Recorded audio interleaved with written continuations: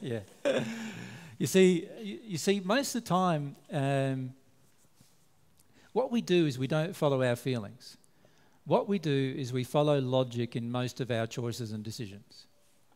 Now, what I'm suggesting to you is you need to have a mixture of logic and feelings. You can't just have feelings by themselves, because often the feelings are distorted by errors and therefore will be inaccurate. But you can't just have logic by itself either, because logic doesn't usually we're flawed in our logic. We don't include all things in our logic. For example, what we often do when we're looking at the earth and we're looking at where's the place to live and what do we want to do, what passions do we have, my feelings are, along those lines, I know there are many millions of spiritual people in Russia.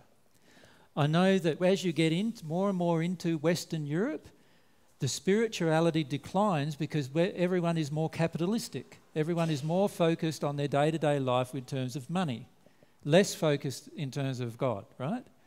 As you progress this direction, there's less focus on money because they don't have as much money.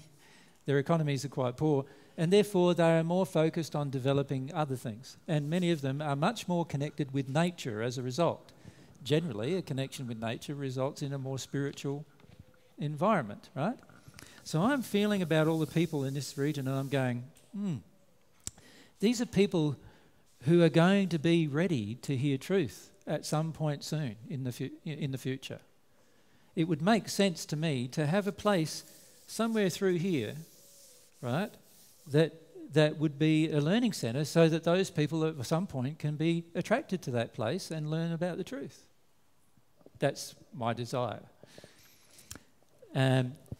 And all I do is feel that desire and go, I look at the people and feel the desire and I go, yeah, that sounds good. And then if I know a bit about, where the zones are and where the changes might occur, I go, surely that would make sense to place a learning centre where the people who are probably more open to learning are going to be, than it is to place a learning centre where people are very close to learning about divine truth, right?